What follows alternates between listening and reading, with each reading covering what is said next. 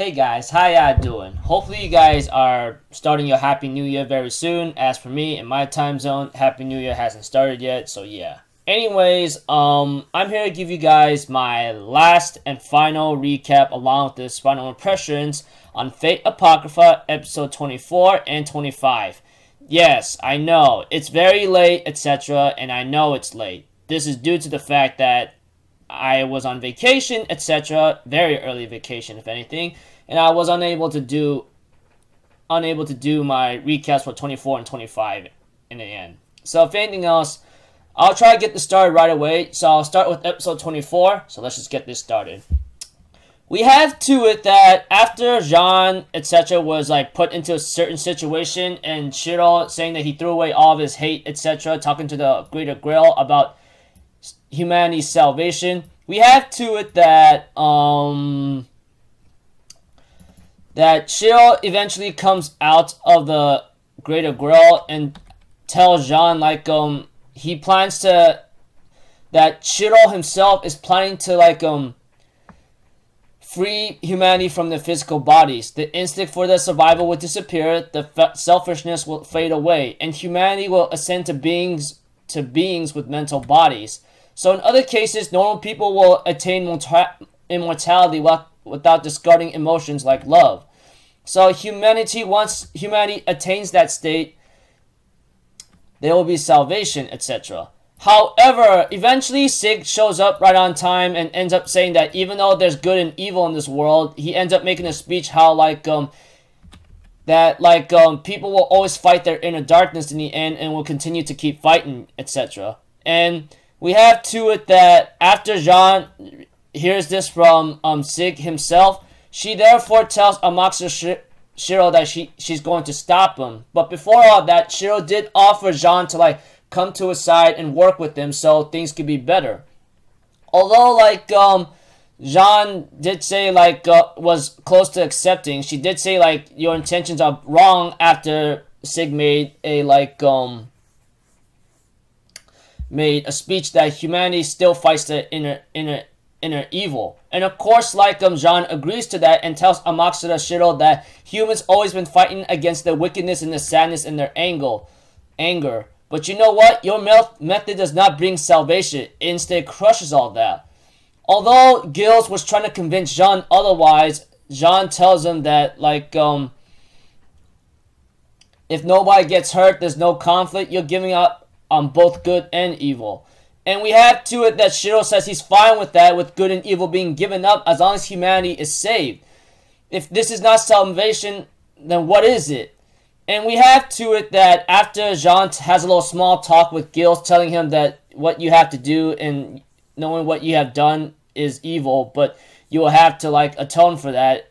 The Lord will always forgive you, but those you killed will not. But you will have to find a way how to do that. And we have to it that Jean or Ruler is using one of her a noble phantasms, etc., while asking Gilles to hold up her flag to defend her. And therefore she makes a speech by saying, day to day pours forth speech, and night to night declares knowledge. My heart becomes hot within me as I muse the fire burn. And Amatsuda Shiro realizes Jean's about to use some kind of noble phantasm and tries to stop her. And here her speech continues with, here I'll meet my end, here is where my life ends. Such is my epithermal life. With what I'm leaving behind, please protect his steps. Oh Lord, I entrust this body to you. La Polchele. And we have to it that Shiro activates his noble phantasm, left arm degenerative drive, and then something with his right arm, and then zero order convergence. And therefore manages to stop Jean's noble phantasm attack, but unfortunately the Greater Grail is still okay. And as for Sig, he ends up having to see Ruler die in her final moments, and therefore Sig becomes really ticked off about this and gets ready to clash against Amatsuda Shiro Tokusada. And therefore Amatsuda Shiro accepts this as he knows that there's no going back. Eventually Sig manages to actually go toe-to-toe or head-to-head with Amatsuda Shiro, and this is revealed later that it's because Frankenstein herself transferred a part of her to Sig when she activated her noble phantasm one time, and Sig was in the blast radius, etc. So we have to it that like eventually, of course, like Shiro and Sig does like fought each other on equal grounds in terms of like whatchamacallit, in terms of sword combat, but eventually like manages to like defeat him in the end with his blasting radius thanks to Frankenstein Berserker Black's ability. And we have to it that it ends off there. And I'm going to give you guys a recap on episode 25 now. We have to it that Amatsuda Shiro gets shooed away from Semiramis, of course. We do see that she does get involved with Rider of Black, of course, by holding him down thanks to Amatsuda Shiro's command spell. And we have to it that in this episode of 25, etc., that Semiramis has a small talk with Amatsuda Shiro, and after having some conversations about him deceiving her and dying at long last, being at peace, wanting to see salvation, etc., we have to it that Semiramis also disappears as well. As for Rider of Black, both Rider of Black and Sig are inside the Greater Grail. And we have to it that the personality of the Grail ends up talking to him and explains like what's gonna be happening. As you can see, I'm like trying to stop. Sig asks one thing: is there a way to stop humanity's immortality? We have to it that the Greater Grail says it's impossible, etc. And we have to it that like that there's no way to actually countermeasures Shiro's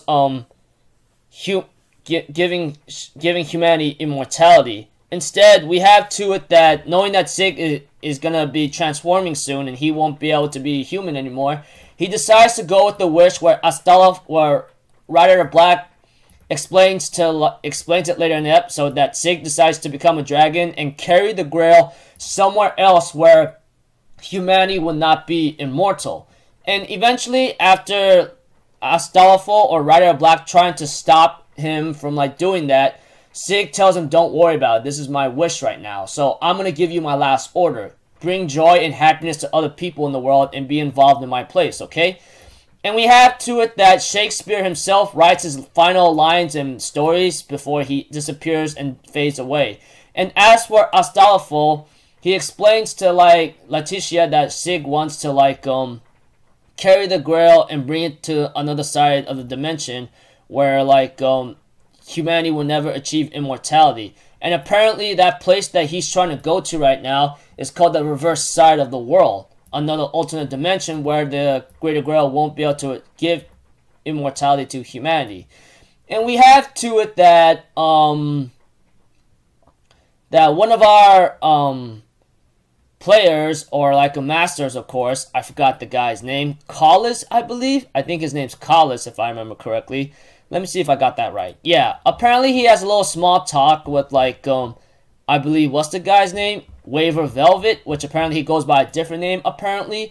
And they, after a small conversation, what's been happening here and there, and him becoming a master, he is invited to be back into the clock tower apparently, or somewhere at like at the Mages Association of the Mage Association, which Collis is accepted back into the ranks. As for Fiore, we have to it that she gives up being a mage and enters rehabilitation to use her legs again. And as for Waver Velvet, he ends up remembering a couple things here and there, and ends up having some kind of cloth that reminds him of someone, like just like you, dude. So I'm thinking in my mind, that cloth right there that he sees in the box that he puts in right there, Waver Velvet, I know who that is. Those of you guys who watch the Fate series may have an idea too. So that's all. We have to it that Letitia gets ready to go and ends up having have one last small conversation with Astolfo before he decides to go fulfill his wish to his master. And we have to it that that Astolfo gives out some ending narrating lines when he's going to his destination, apparently with this hippogriff. Is like the Holy Grail War that started in here is not exactly about servants fighting each other, the Great Holy Grail War.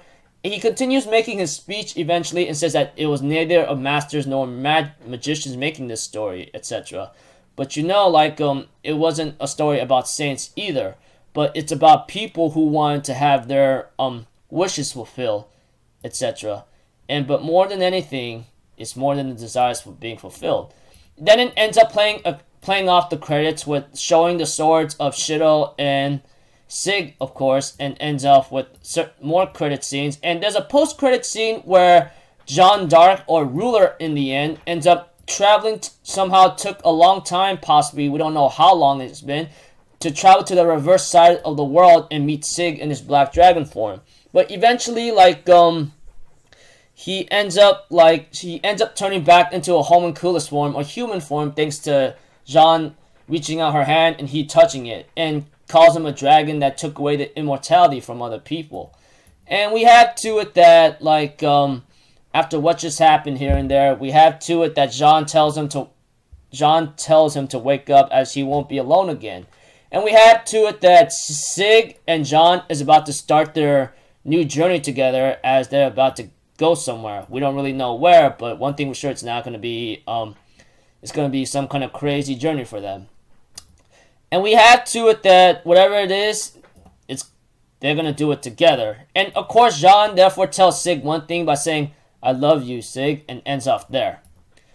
So yeah, my long journey, and I'm pretty sure everyone's journey with like Fate Apocrypha, finally ends here. And you know, it has been a crazy journey, although like compared to the other Fate series I watched, honestly, with my own heart, I guess it's okay in a certain sense. Because like I guess it's because the change of style, and I think it's the change of the story or style that is what's different from the other Fate series I watched. Like, for example, Fate Stay Night Unlimited Blade Works, and Fate Zero. I'm pretty sure you guys know what I'm talking about. Those of you guys who are Fate watchers and been a big fan of the Fate series would know what I'm talking about here. I mean, like, it started off with the war, but eventually it goes into different parts where one guy who has been around the world, who's been a servant that's been around for like 60 years, wants to give salvation to humanity. And that's what his goal was throughout this entire Fate series. Pretty much obtain the Greater Grail and materialize all the humanity's souls, etc. And of course, when it comes to like salvation for humanity that Amoxa the Shield was trying to do, it did not work out, apparently. Maybe because like it was just terrible as Sig and Ruler sees it, and in the end, like of course he is stopped in the end and dies in peace, unable to see the salvation of humanity. But his salvation of humanity does not come true thanks to Sig's efforts as transforming into a dragon and taking that Greater Grail to another alternate dimension where humanity won't be immortal and will have a chance to continue their growth, despite the fact they will still be mortal and have conflict, etc., but still have the potential to change and grow. And in the end, towards the end of the series, Jeanne and Sig are reunited, about to start the new journey together, but before that, Jeanne tells Sig that she loves him, etc. Yeah. So yeah, despite like certain things here and there, I did have some issues and problems about this series. Possibly, maybe it's just Sig himself kind of ticking me off in a certain way. Maybe because like he wants to save people and help someone out, you know. But you know, if I had to be honest with you, I think he's the main character that gained a lot of development in his time when he was just a homunculus and got into a role where he is now, and now he's gonna start a new journey again, which we don't really know what Jeanne and Sig's gonna end up at, honestly. But yeah, I was just like how am I supposed to say it? I guess you could say I had my moments with this series. Of course, I don't really know like if I say it's good or anything. I guess it's okay. Maybe like it's nothing great, etc. Because I think it's just very different from all the Fate series that I've watched in my freaking like life. I mean like let me take it with like Fate Stay Night, as I say, Fate Stay Night Unlimited Blade Works, Fate Zero, and Fate Stay Night Heaven's Feel, you know, which apparently I have yet to see if there will be a second part of the movie, and hopefully I will watch it. But like I said, the series is okay. I had my issues and problems, and maybe my raging annoyance with the main character and with what's been going on in the story, etc. But I guess, like I said, it's okay. I mean, like, I guess it's a alright Fate series. Not really one of the series I would recommend, but if you just want to watch it just to see like what's capable of, go ahead. I mean, like I said, the series is okay in the end, but not as great compared to Fate Zero, Fate Stay Night, Unlimited Blade Works, and Part 1 movie of Fate Stay Night, Heaven's Feel. So yeah. So what's my score out of this series? It will be a 6 out of 10 for me. I mean, like I said, it's okay, average at most, but it had its entertainment in the end. So until then, I hope you guys enjoyed the series of Fate Apocrypha to the best of your ability. Those of you guys had a fun ride. I hope you had great enjoyment out of it. As for me, I had an okay ride, but it had its entertainment and moments for me in the series. So until then, people, I will see you guys in my next video. So I'm Officer, people. Have a good day, and I hope you guys will have a good Happy New Year, whatever time you've been watching this in 2018. Alright? Peace out. Bye-bye. Choo-choo-doo!